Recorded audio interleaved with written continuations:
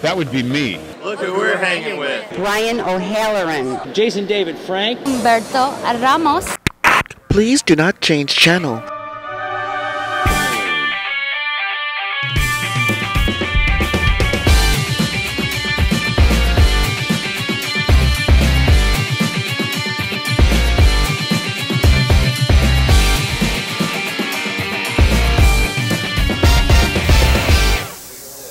All right, welcome back. Thanks for logging on and tuning in. If you haven't already, hit that like button and subscribe. That way you can keep coming back over and over to hang with us and our wonderfully talented and creative guests in the arts and entertainment world. I'm Allison Murray, and right now we are at Fayetteville, New York, and we're hanging at the Fayetteville Free Library at an author meet and greet hosted by Tainted Moonlight, Aaron Kelly. And we're hanging with our good friend from back in last spring, I think it was April-ish, around there, W.K. Pomeroy. So thanks so much for hanging with us again. Nice to see you again. So, what have you been doing since almost a year now? Well, I've been working on more writing. I've got a novel in progress right now that I'm just about to send out to publishers. I'm also finishing up a collection that I want to get out. Both I really kind of want to get in front of an agent as well as in front of publishers. So we'll see how that process goes. Yeah. But it's been fun. It's lots of work. I've been working with the Utica Writers Club and workshopping things. Nice. That's great. So what's your book that you're getting ready to? The next thing coming out, Adirondack Mysteries 3, which is the third volume of this particular series, is coming out. It's due out this spring. It was actually originally due out last summer, but the publisher moved it back to this spring. Okay. So it's due out. It's from my character in that. My main character in that story is a Bosnian detective who came to this country and was underemployed because he couldn't get a job doing what he did in Bosnia. He came here and he gets kind of pulled into police cases because of his knowledge. He specialized in studying herbs and medicine and things along those lines. And because he can't work under his degree, he kind of does it freelance.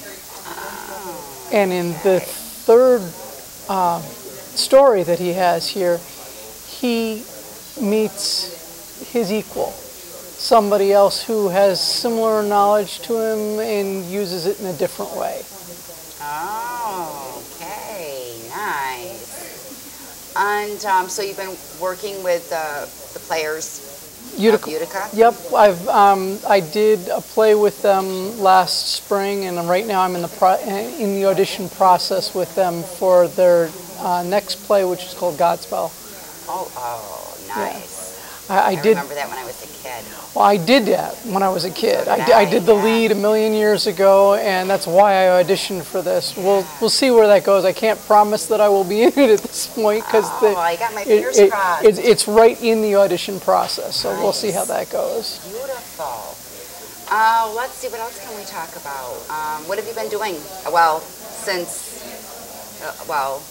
Since last spring? Yeah. One thing that I didn't talk about last spring, I've got a gentleman who is working on his novel, and he doesn't type well, so I've been helping him with typing it. He's working on a science fiction novel that deals with shifts in how people perceive things, and it's a superpower kind of thing. And I've been working with him every other week. I go and help him type things out, and that's been a fun project to work on. He's a really good writer, very talented person, just doesn't have the ability to physically do the typing. So that's great. Wow. And that's something I'm hoping will lead to something for him. That should be a lot of fun. So what's coming up for you after today? Are you doing any more book signings? Well, I'll be at Mayfair this year. I've done Mayfair the last 5 years. That's always fun. Tim puts on a really good event there. It's an excuse for me to dress up in a costume. Yep. I kind of push the steampunk books there a little bit more. We've got Under a Brass Moon and Gears of Brass, which both do very well at that fair. People like steampunk. It's a lot of fun. Yep, it is.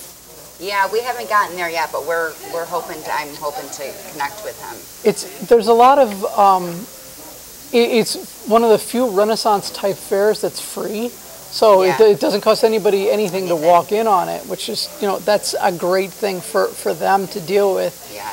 And you get some acts there that are really professional acts, and you don't have to pay anything for them. I know, it's great. It's fantastic. I bet you we have time for a game. Sure. We're going to play a game. You remember me? I'll do games. I like games. Girl. Let's play, what do we want to play? Let's play Never Have I Ever. Oh, that's dangerous. Harry doesn't like Never Have I Ever. It's like, if you weren't my mom, it would be different. So I take one of these? I haven't done it on the cards. Okay, you want me to go first? Sure.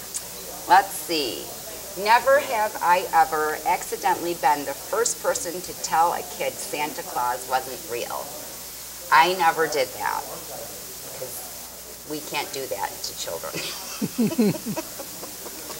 I was one of those kids who early on people would say there's no such thing as Santa Claus, and instead of saying, oh, you're right, I said, no, there is, and I can prove it. And I went home and I went into the encyclopedia, because that's how old I am. I looked in the encyclopedia, not online, and looked it up and came back in and said, here's the proof that such a thing exists, that I can prove it. See, there you go. That's a good one. My never have I ever is I've never taken a dump while on a date. I probably have. It's been a long time since I was actually dating, but it's probably happened. I can admit that I'm certain I have when I go on date night with my wife. So okay, that counts. That counts. Right. We got time for one more, Harry? We got time for one more.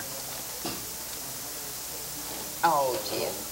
Never have I ever not used a condom simply because we didn't have one. I don't know. I've been married for 20-some years, so I'm going to say yes, I've never used a condom. Fair enough. What wasn't available? Never have I ever had sex with in five different states with different people.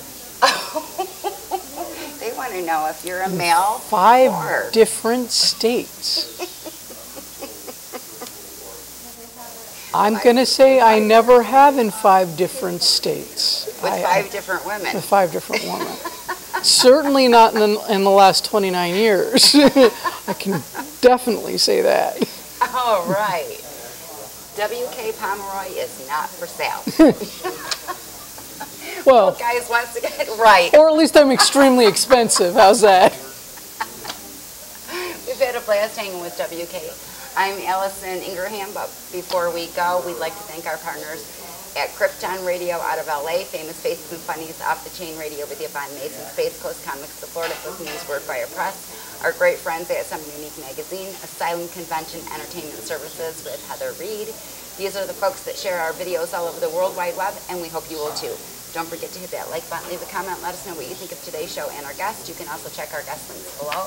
Remember to subscribe, log on, and stay tuned to see who we're hanging with next.